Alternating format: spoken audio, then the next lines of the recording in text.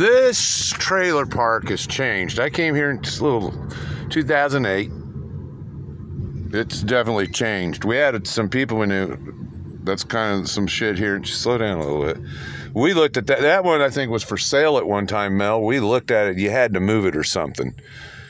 Oh, no. When I first came here, it was kind of sketchy. They've got some new owners. We had some friends in a little bitty baby trailer, and they were told to leave because this is getting to be a little more upscale now. I think that's what says it again there, that little Trump sign. Love it or leave it, I guess.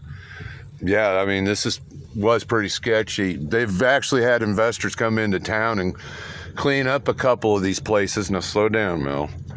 Now, we're going to turn right. There was, okay, yeah, right here. Okay, slow down. There was, okay, right here where I'm pointing at, there was a trailer. I shit you not, I forgot the guy's name. Slow down a little bit. He bought this trailer for $800. No shit, he was a drug dealer, and he got a home for $800. It's gone now.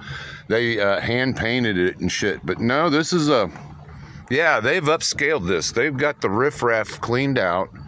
Look at these nice modular, these are the little newer homes. I was trying to get me and Mel into something like this, and it never worked out. So yeah, look at that little AC unit keeping things cool.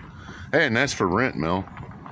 But they don't like cats. What do you think? Hey, Breckenridge, Cherokee, Wildwood. Yeah, I tried. Yeah, our friends right here, right where I'm pointing, they were in a little bitty dumpy looking trailer from like the 1960s, you get it? And they were told to leave. We were upscaling this place. So not bad. They've really cleaned up the place since I first came here. So a little tour of one of our trailer parks in town.